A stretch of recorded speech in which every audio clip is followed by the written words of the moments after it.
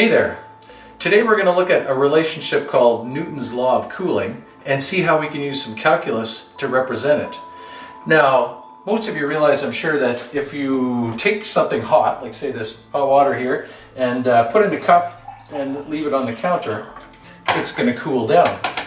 But what you may not have thought about is exactly how that cooling happens over time. Newton's law of cooling says that the rate that the temperature changes for an object is proportional to the difference in temperature between the object and the surroundings. So in our case here, the rate that the temperature of the cup of water is changing at any moment depends on the difference between the temperature of the water and the temperature of the air around it. This rate is greatest at the start because at the beginning the difference in temperature is the greatest. As it cools down, the difference in temperature gets less and less, and the rate that it's cooling at gets less and less. As it gets closer to the temperature of the air around it, the rate gets lower and lower. Now, it's called Newton's law of cooling, but it applies to warming as well. So if we take something cold out of the fridge here and leave it on the counter, the same relationship is going to happen. The rate that this thing warms up is going to be directly related to the difference in temperature between this object and the air around it. Now, one thing to note before we move on here, an assumption we're making with Newton's law of cooling is the room or surroundings are large enough that they will cause the cup of water to cool down or this cold thing to warm up. But these things won't change the temperature of the room because it's large enough.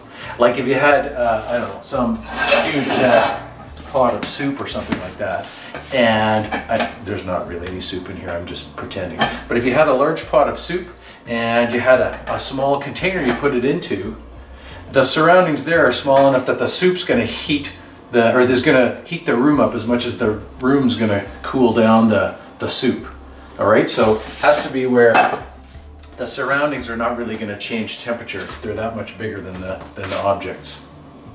If you express Newton's law of cooling as a differential equation, we're going to have that the rate of change of temperature, or dT dt, is equal to some constant times not the temperature, but the difference in temperature. Temperature minus the temperature of the surroundings.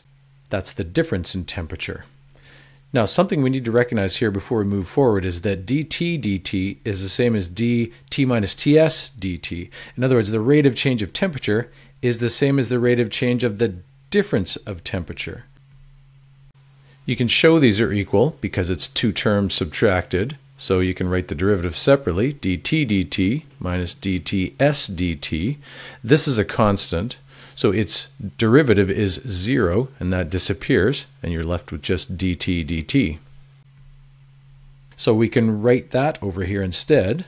T minus ts dt equals constant times t minus ts. The reason that's going to be helpful is then because we can use a single variable, let's say d for difference, to be t minus ts, and in that differential equation replace it so that we have just d dt equals constant times d.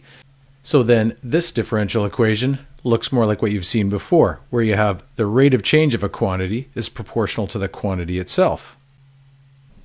And you've solved these before, but we'll write it over here and go through it. Anyways, it's separable. You move the d over here, it becomes 1 over d, dd, and then the dt can go to the other side, and you have k dt.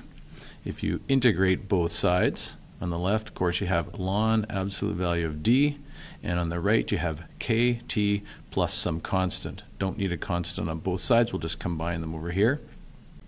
So continuing along to isolate d, we can anti-log both sides, and we just have absolute value of d on this side, and we have e to the kt plus c over here, which gives us absolute value of d equals e to the kt times e to the c. Adding exponents is like multiplying. We have absolute value of d equals e to the c times e to the kt. We'll just reverse it there to have e to the c at the beginning. Absolute value of d can just become d because that's always going to be positive. No need for absolute value. And that's equal to e to the c times e to the kt. Now we want to determine the e to the c. So if we put 0 in here, that's going to give us 1 there. And this will lead to our d0 value, the value at the beginning. So 1 times e to the c is going to be equal to d0. So e to the c is equal to d0, the start value. So then in our solution, instead of e to the c, we can just write d0 times e to the kt. And that equation is the solution to that differential equation. Now the last thing is, remember that we used d instead of our difference up here in order to make that differential equation easier to work with. So we're going to substitute back now. For d, we had t minus ts, and for d0, it's going to be t0 minus ts, the initial difference, times e to the kt. We're going to move the ts over to the other side to isolate t, and just have t is t0 minus ts times e to the kt plus ts. And that's the equation we can use to solve some problems now. So we have a situation here where we have a 31-degree drink, and we're going to put it into a creek that is 5 degrees. And let's think about what's going to happen here. We have 31 degrees up here, and then we have the ambient temperature of 5 degrees down here. And as time goes by, that temperature of 31 is going to drop down closer and closer to the 5 and slow down as it does. We're going to use our equation that we found before, and we're going to substitute in some values that we know, the 31 and the 5, and then we'll simplify it a bit to get 26e to the kt plus 5. Now the thing is, we don't have this k value here, and to find it we're going to use the fact that after 10 minutes the drink has gotten down to 24 degrees. So if we substitute that in for time and temperature, we can solve for k. So we're going to put 24 over here, and then we have 26e to the k times 10 plus the 5, and then we can start to isolate k, move the 5 over there. We're going to have 19 is 26e to the, we'll write it as 10k. We can divide by 26 on both sides, so we have 19 over 26 is e to the 10k.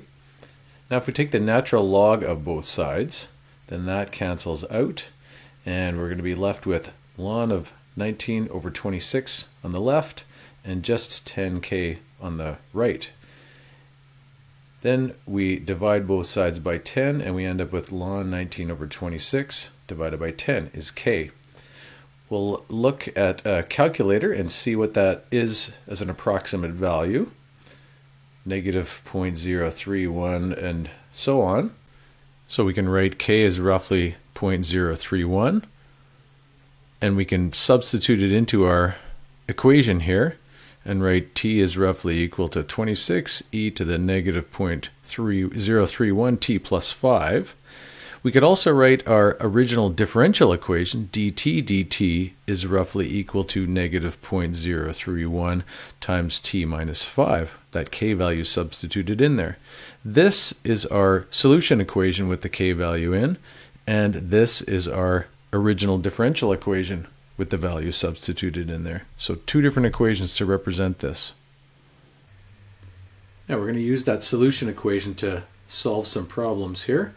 First one's going to be where we have a time and we're solving for the temperature. So we'll write our equation, and then we'll take our given time here of an hour, which is of course 60 minutes, and we'll sub it in here for small t, and then we will evaluate this, which will go to the calculator. Now first I'm going to save that k value in the calculator so I don't have to punch it back in, and so that I don't run into rounding problems by rounding the value off early. So if I just put in 26e to the 60k plus 5, it gives me that value, so about 8.96, or about 9 degrees Celsius as our temperature. Now we're going to solve one other thing here. Now in this situation we are given a temperature, and we need to find the time that it's going to take to get to that temperature. So we'll write our equation again, and we'll take our 6 degrees and we'll sub it in for temperature, and then we're going to solve for time. First we'll move the 5 over, subtract it, we get 1 is 26e to the minus 0.031 t. Then if we divide by 26 on both sides, we get 1 over 26e to the negative 0.031 t. Then if we take the natural log of both sides, we just have negative 0.031 t on this side, and then we have ln of 1 over 26 on the left. Then to isolate t, divide both sides, and we get ln of 1 over 26 divided by negative 0.031. Now, that's another thing we're going to evaluate on the calculator. And we get 103.87 roughly. So 103.87, or about 104 minutes, or 1 hour 44 minutes. That's our time. Now that's solving for those two things analytically. We're going to now turn to check things out graphically. So we'll use Desmos to check this graphically. We're going to put in our equation. We're going to use y and x. So we're going to put y equals 26 e to the negative 0.031x plus 5. And then have a look at our graph. We'll have to resize it here a little bit. So we'll move this over so we don't, because we don't need the negatives. And then we'll have to squish it in a bit. Now we're going to put in here x equals 60 for 60 minutes.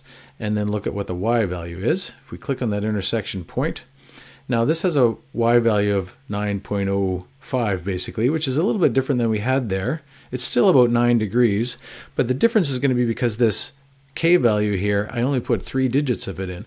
If I put more digits of that in here, type the rest of, at least some more anyways here, and then we check what our value is, that 8.96 is more what we had before. And then we'll check our other value that we found. This time, of course, we were looking for an x value that went with a y value of 6. So we'll put in y equals 6 and then have a look at the intersection point. It's a little bit farther to the right, so we'll have to squish the graph over here to see it. When we click on it, we get pretty close to what we had, 103.87. Not exactly what we had. The difference there would be, even though I put in a lot of digits of that k value, it isn't as much as that calculator kept. But it does confirm the value that we have. All right, so that's a look at using differential equations to represent Newton's law of cooling.